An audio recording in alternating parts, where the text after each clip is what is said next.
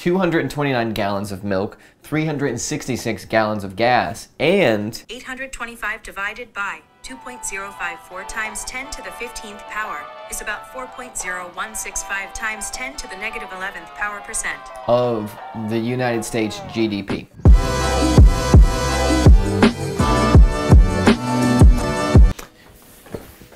Hello. This is just a microphone. Hello everyone and welcome to 2021. My name is Michael. I've never done an intro like that in my life. I felt horrible that whole time. Today we're doing something the same as always, but we're spicing it up a little bit because it's 2021 and I'm being efficient Michael. So I'm breaking this video up into 4 parts and we're gonna go going horribly. This video, like I said, is broken up into 4 different parts. Fit, quick detail overview, efficient, remember? Why it cost $825, which you could buy a leather jacket for, and a pretty nice leather jacket, or, you know, other things like rent and food. And then finally, it may be unexpected, but why I'm selling it and why I love it, but I also don't like it at all. Also, if you're interested in buying it right off my back, just stick around. It is a pure blue Japan raw denim jacket, Sanforized collaboration with Okayama Denim, with a Hank Dyed 12 dip warp on the outside and an 8 dip weft on the inside. And it's a very expensive denim jacket. Okay, so oh no, I did preacher hands again. Hate when I do that. Reminds me of those guys on YouTube trying to sell you something. I just want to go over fit, because I always forget to talk about fit. People are like, great video, where's the fit? So I think you can break denim jackets up into 3 main categories in terms of fit, because I think everything is based off of these 3 things. One is hair. Honestly, no idea what I was trying to get across here. The jacket fits me okay. It looks like it fits me well, but it's a little tight in the back. If I try to do a hug, it feels like really tight. I'm 5'9", 160 pounds. I've never done this before, but this is an edit to my edit. I'm 150 pounds. This is a size 3. I could have gone to a size 4. Okay, here we go.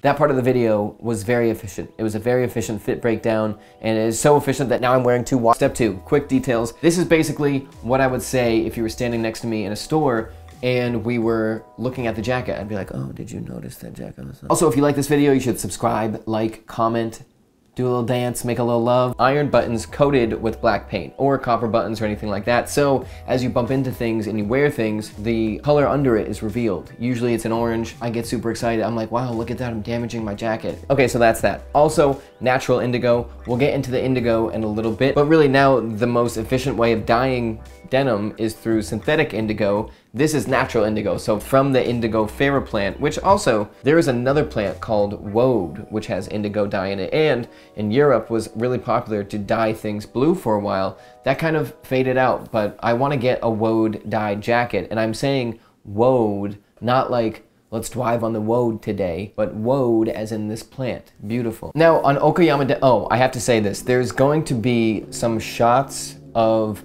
the factory where this jacket was made. Those are from Okayama Denim, the company. They are not mine. They provided them for me, and you can tell because I would have held the camera like this, and they held it like that. So anyways, Okayama Denim says that the pockets are reinforced by rivets. The booby pockets, I assume, actually, is that what I'm missing? I don't think I'm missing it, but they say the booby pockets are reinforced by rivets. I don't see rivets in the pockets at all. I don't see rivets.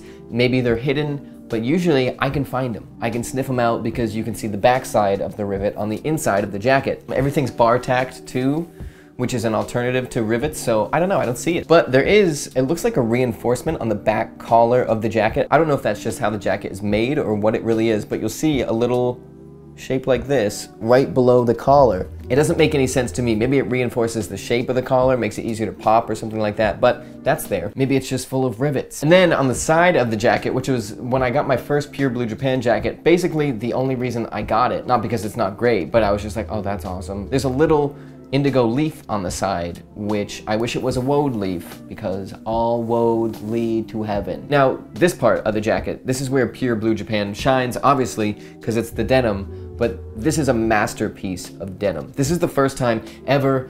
People usually say like, oh, it's so slubby, I could see it looks like rain, but I'm usually like, okay, have you seen rain? But this time, it actually does look like rain. I usually say, you know, there's a little bit of slub or a lot of slub. This is all slub. And slub is when there's different sized threads on the same weave, so it adds this like thicker looking thread by a thin one. And since the outside warp is darker than the inside weft, it really does look like wispy, like little raindrops on the jacket when you look down. So, and this is, I always say this jacket got a lot of compliments and stuff like that, but this jacket is also getting a lot of compliments, but it's a different kind of compliment. People aren't like, oh, nice jacket. People are like, what? Oh, can I see that? And then I tell them the cost, and they're like, oh, Michael, are you daft? Away, you 3-inch fool, thou cream-faced loon. Those are Shakespeare insults. I love Shakespeare insults because I don't know if they were incredible when Shakespeare wrote them or if they were common, just like disses, but now they hit extra hard. A cream-faced loon. Another one I saw was, you're as fat as butter. Finally, the best part of this jacket, the supple, voluptuous, easy to slip into hand pockets. This jacket has hand pockets, and recently I've noticed on videos where I'm like, oh, this jacket's great, but it sucks because it doesn't have hand pockets. There are some people that are taking great offense to that. Person commented, maybe if you weren't such a wimpy man, you wouldn't need hand pockets on your jacket. And I was like, listen, you stick of butter. But the best one so far was, ever heard of gloves jacket? The big question, the third point, why does it cost $825? So right off the bat, Okayama Denim basically says it right away. This is Hank Dyed by aging craftsmen. I don't know why they always say aging, like they're old. Like Oni, for example, is like, our denim is woven by one master, and he's old. Well, people only get old for so long. What if he... Long story short, this jacket is so expensive because it was made by a bunch of old people, and they did it very slowly. Just kidding. The real truth is that they say aging craftsmen because there's a lot more pride in Japan for the elderly mastering their craft, and their shokunin, which is Japanese for craftsman. But it's more like this ideology that there is no such thing as like perfecting your craft, but they're always chasing this like unattainable tip of a mountain to perfect their craft. So they're older because they've been working on it for so long and they perfected all these methods and stuff like that with it. That's why they say aging. We'll get into hank dyeing and stuff like that. Again, like I said before, Pure Blue Japan are basically the top tier. They are the masters of weaving denim and making these crazy kakishibu wefts, indigo warps, and purple face jackets, which I wanted one of those jackets for so bad. I messaged Pure Blue Japan like 6 times. I was like, hey, is there any chance you're gonna do the purple face jackets again? Any thoughts on the purple face jackets? Hey, how about the purple face jacket? Nothing. I even asked my question, put it into a Japanese translator, and sent it in Japanese, thinking maybe it's just because they can't understand what I'm saying. But no. Okay, so I think there's 3 main ways to dye denim. Vat dyeing, which is the cheapest, which is what it sounds like, just in a vat. Then there's rope dyeing, where the threads are twisted really tight and then dipped into indigo, and then hank dyeing. Rope dyeing is the one we'll talk about really quick. The draw there is the fact that it's, you know, coiled very tightly, so when it's dipped and pulled out very quickly, the outside is dyed in indigo, the inside is white still, or whatever color it was before it was dyed. I thought originally hank dyeing meant dyeing by hand, like literally meant that. I'm about to mispronounce the word skein, but don't worry, the magic of editing can fix that. And then I thought skein dyeing was what they're holding, the yarn, but I think it turns out those are just really 2 different forms of yarn packaging. Someone correct me if I'm wrong, but basically hank dyeing or skein dyeing, whatever you want to call it, is someone by hand is holding a hank of yarn or a skein of yarn in an indigo vat, and they themselves are putting it into the indigo, moving it around, agitating it, pulling it out, rinsing it off, letting it dry to that light blue color, doing it again and again and again till it gets dark. This is a really intensive process and takes a long time. So someone's, you know, wiggling their little tootsies in it. So that's a really big draw, but also why I'm selling the jacket. And we'll get into that more at the end of the video. But so the aging, ancient, old craftsmen loosen up their joints and they wiggle it in indigo, and then, you know, they dry it, they rinse it, whatever. And this is where you get into the really cool part of the jacket. There was literally someone looking at the threads being like, okay, this is dyed enough. Okay, I'll put this here. It'll get spun out, rinsed and washed like that. That is so cool to think about. Someone was taking that much time and care and attention to the fabric of your jacket. Then it gets more insane because that sounds like it'll be the really labor-intensive part, but then the aging, old, decrepit craftsman walks over to the loom and by hand, actually not the loom, the machine before the loom that feeds things into the shuttle loom, by hand, each thread they put on the machine, and not even just kind of like, oh, 1 thread, 2 thread, 3 thread, they are strategically laid out to give you that slub, you know, different thread sizes and everything like that. And just so you can kind of appreciate how much work that is, the selvage line, that white line with the blue running through it, that is 16 individual threads. Also, I really feel like I'm gonna make someone angry when I'm saying old, decrepit craftsmen. That's not true. They're very spry. They're masters at their crafts. So then, not even to make the entire jacket, but just to actually loom the fabric or weave the fabric, just to actually put the fabric on the shuttle womb. Oh, woad. When they're weaving the fabric, there are 2,000 to 5,000 threads placed on the machine before the shuttle loom by hand, and then it's woven into denim. So those two things right there, besides of course the extreme attention to detail in every single facet of this jacket, are why it costs that much. Basically, it takes a very long time to do, it's very intensive, it requires specialized help to do it, the masters of the crafts, the shokunin, and that's why it costs that much. And that's also why it looks like that. It, like I said, it's a masterpiece of a jacket. And I don't mean masterpiece like, oh, it's a cool jacket. I mean, it is literally art. Okay, so after that spiel, why am I selling it, you may ask? You may say, why are you selling that? There's a few reasons.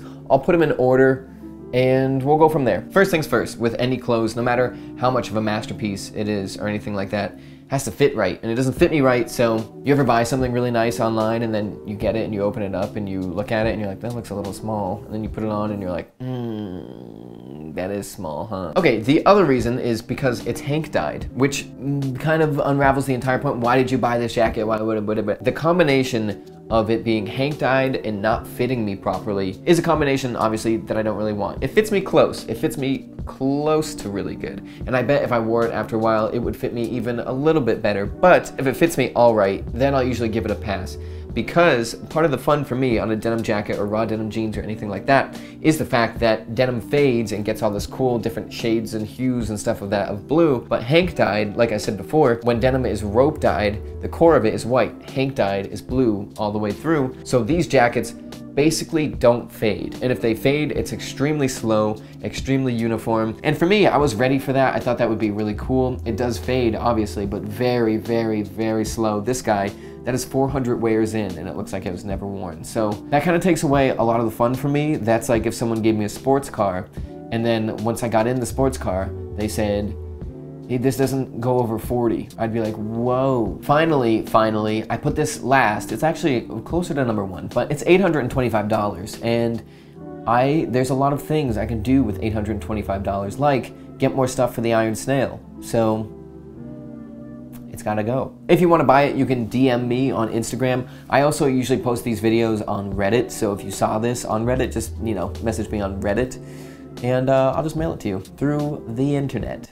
Well, through the mail. Anyways, that's about it. I will see you every Friday at 10 a.m. 10 a.m. Friday. Every one of them, I promise.